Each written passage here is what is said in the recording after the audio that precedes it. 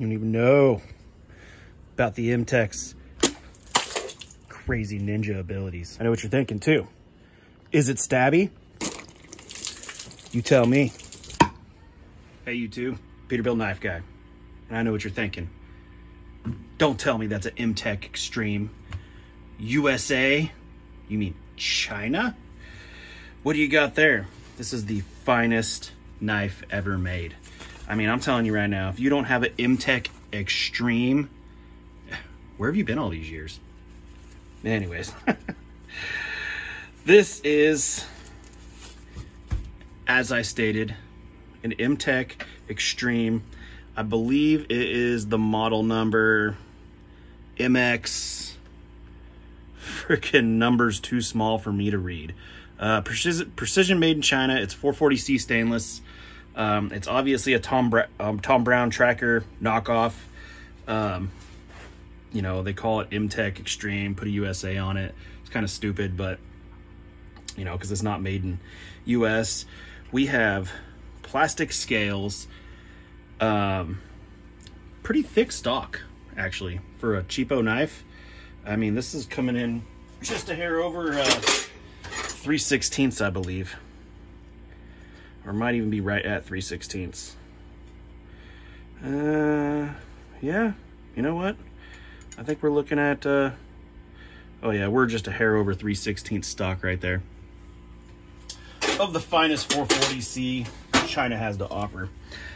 This thing is one of those, I don't know if you guys have big fives in your area, but this is one of those big five knives that, you know, regularly are, I don't know, $99.95 on sale for $14.99. You know how they get you.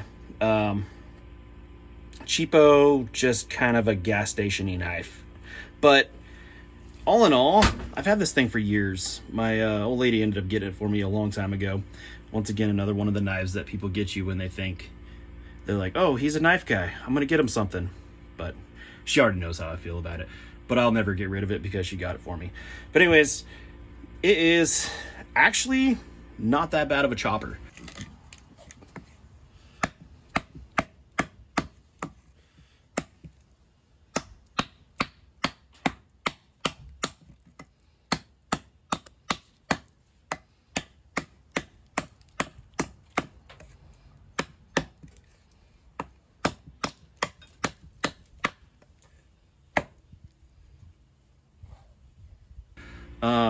I can't say I've used it a hell of a lot, but I mean, you can see there's use on this blade. I've played with it. It's one of those knives that you take out and beat. You can see this nick in this blade. I never even tried to sharpen it out. I was testing its steel and I just went up to something metal and was hitting it. And it took a nice gouge out of it. So, you know, it's not the hardest steel, but it'll take a good edge. It's surprisingly easy to sharpen with this funky twin grinds going on here. It is a hollow grind, but it's a very shallow hollow grind. And, you know, for what it is, it holds up pretty well. These are not sharp at all. They're just there for looks. Yeah, I don't know what else to say about it other than, I don't know, man. Mtech is a hit and miss company. Mostly miss, sometimes a hit. This one's on their better side, if I have to say. If you wanted like a cool, I don't know, I take the word cool lightly, but just a knife that you can just beat the crap out of and not really care, these things are pretty decent.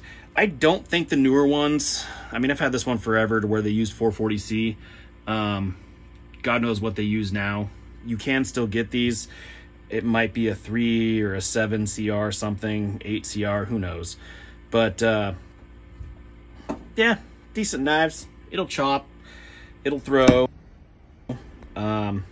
Not very comfortable. This stupid knob right here, it just, maybe it's just my hands, but my hands just don't line up well with these cutouts for the, you know, finger grooves and stuff. So it's just not a super comfortable knife, but it is kind of fun to chop stuff with. And yeah, I'm rambling now. Anyways, hope everybody's having a good weekend. And yeah, thanks for watching.